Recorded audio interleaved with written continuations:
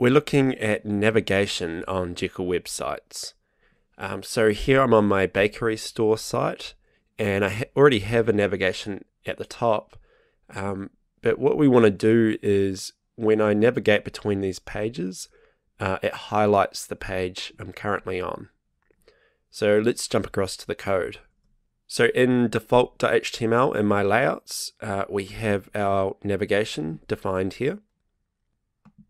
So we'll start with the basic implementation. And what we want to do is check if the current page is equal to this link here. And then we'll do the same and check if the current page is equal to /blog.html. And if it is equal, we want to add a class of active. And then later on, we'll add styles to that active class. So we can access the current page with page.url. So all we need to do here is add an if statement in Liquid and check if page.url is equal to /. So we're checking, is it equal to this link? And we'll end that if statement.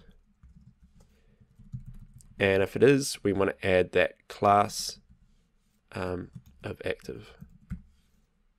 And we'll do the same thing for blog.html.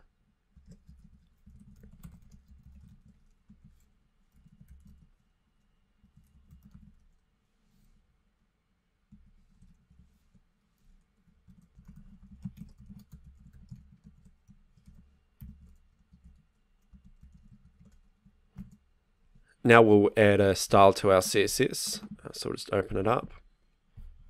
And we'll add a style for the active class, and we'll just give it a color. So now the current page is highlighted in yellow. So if I move across to blog, now blog's yellow.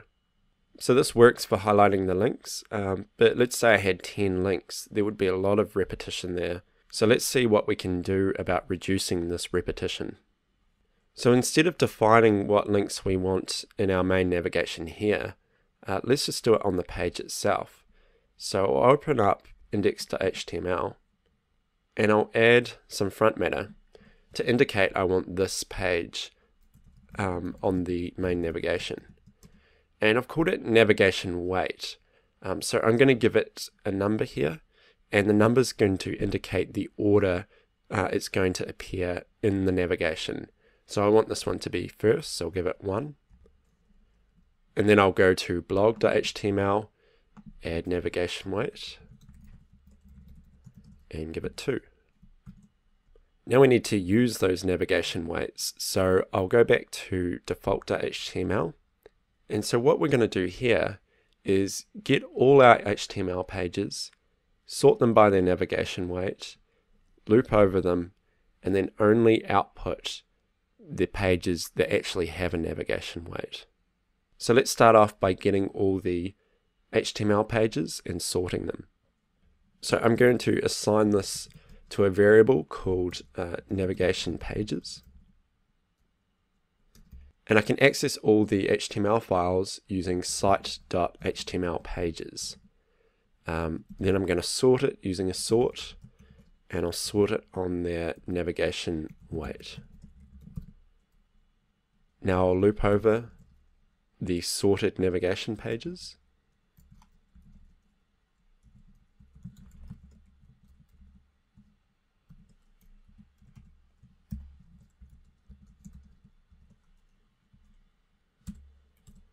Only output the navigation pages which actually have the navigation weight variable. For example, if I had an about page that I didn't want to be in the navigation, then I wouldn't give it a navigation weight and it wouldn't appear here.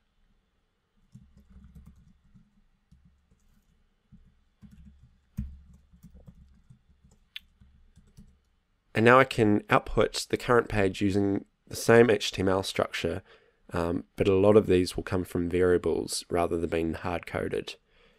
So we've got an li, then we've got an a, and the href is the page's URL. Then we want to do our check to see if it's currently on the page. So we can use URL again.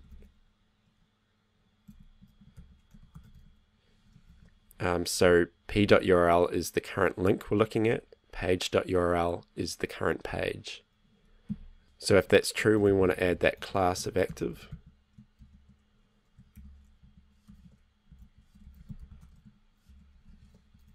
And we'll output the title of the page, which is the text that will actually show in the link. And then we'll end the A. I'll get rid of the two hard-coded lines. And now we have a fully functioning navigation, which is powered by front matter in the pages. So the navigation's working exactly as it did before. And let's try add another page.